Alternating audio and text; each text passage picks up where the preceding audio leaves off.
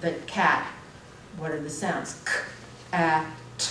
So we segment the sounds, and then we also build them up. So we use sound cards where every sound is, every sound is represented on the card. And I will ask the student, all right, let's tap this. Act, cat. Segment, blend. They also have to learn features of our language, such as the fact that we have digraphs, consonant digraphs in our language, where we have S and an H together and they say shh, nothing like s and p at all. So they have to learn that, again, there might be 4 letters, but there are only 3 sounds, k, a, sh, in order to read and spell properly. Gradually, we work up toward more sounds in a letter. So now, not only do we have a digraph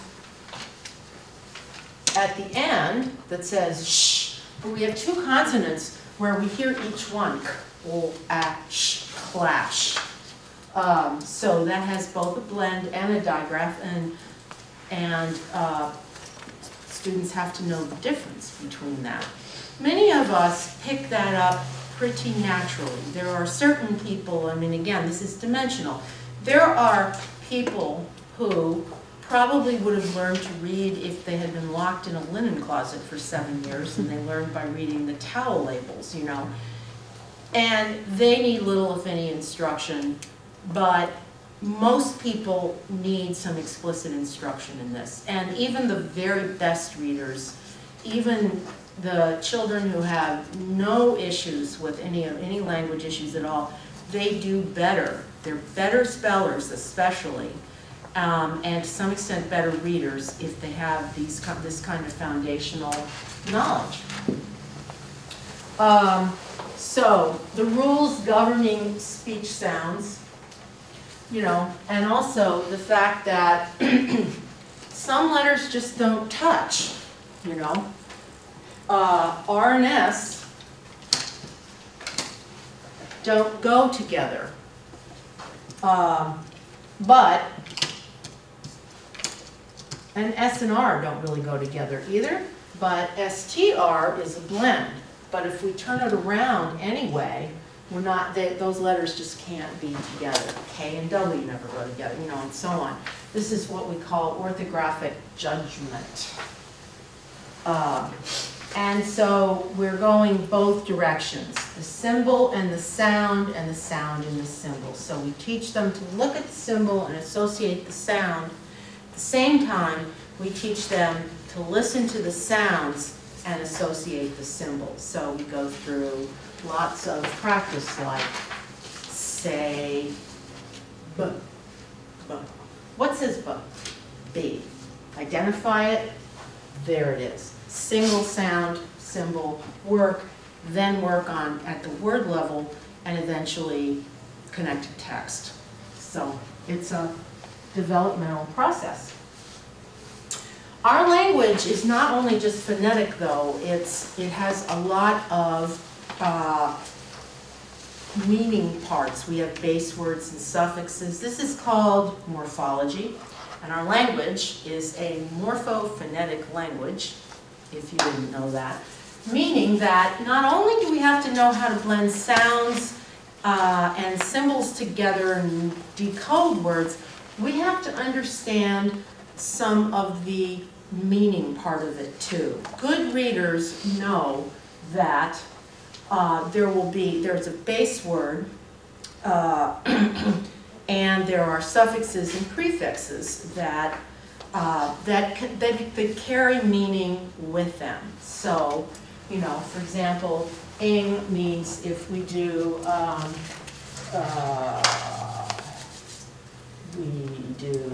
what? I keep wanting to put fish up here, so I guess I will.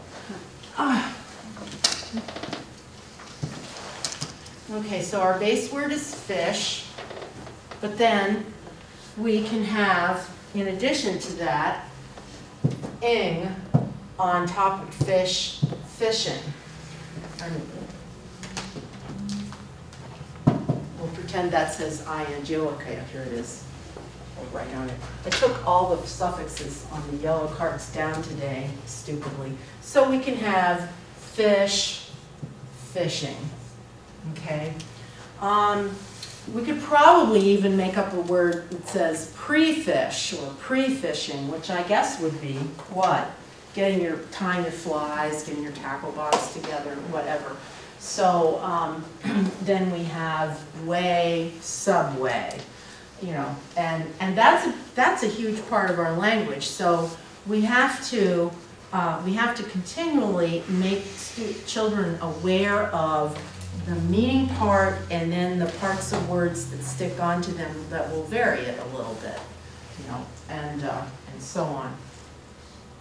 Then the orthography or the rules of the language, like the doubling rule, the drop the E rule, and these rules are challenging, very challenging. I've tried so hard to teach the drop the E rule and the doubling rule to students who weren't ready for it. You cannot do it. You know, I would have like all these like sort of flow charts. If this, then this, and so on. And fortunately, the Wilson reading system does it in this very natural developmental way. So by the time the students get to the point when they, you know, are doing the doubling, you know, adding constant, changing the base word, it's just natural for them because they've learned lots of stuff leading up to it.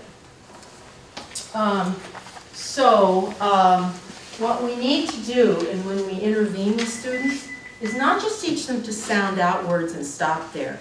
We need to teach them to sound out words and have them do it so automatically that they're not even aware they're doing it. Because otherwise, they'll spend too much of their valuable cognitive resources trying to put the words together rather than looking at the meaning, which is the whole point of reading anyway. So, so we want to, interventions don't work unless children overlearn some of these concepts. So they learn them so thoroughly that they can gradually add more on and so on.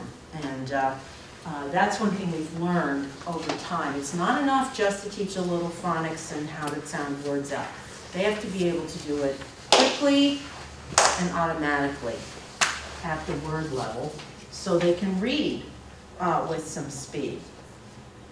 And the best thing we can possibly do to cut down on the reading failure is to have very well-prepared, well-trained teachers in the earliest grades who understand the language concepts very well and how to teach them to young children. So we need explicit, systematic instruction. There it is, you know. And not just sort of throwing a little phonic principle in here and there. It's to be taught very explicitly and developmentally. And then it will work.